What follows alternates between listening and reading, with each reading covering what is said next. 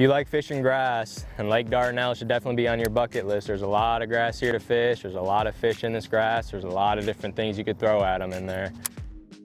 Each year, the Association of Collegiate Anglers visits Lake Dardanelle in the fall of the year to host the AFTCO Collegiate Bass Open.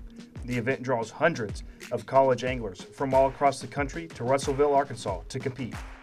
Each year we just love having this event in our town. We are a college town and we love having the college kids here. We just really enjoy investing back into the students and the kids, and we love having them in town. Russellville, Arkansas is home to Arkansas Tech University, which is represented by anglers competing in this weekend's events. The town and surrounding area is a great host to this major collegiate bass fishing tournament. Lake Dardanelle itself is a true gem that provides a phenomenal playing field for elite anglers to go out and compete at the highest level. This lake is just a huge blessing for Russellville. We know that and we don't take it for granted. It provides a whole lot of economic tourism dollars for us. We have about 40 to 42 weekends where we have tournaments on this lake, and we just know that it's really a hidden gem that we take full advantage of.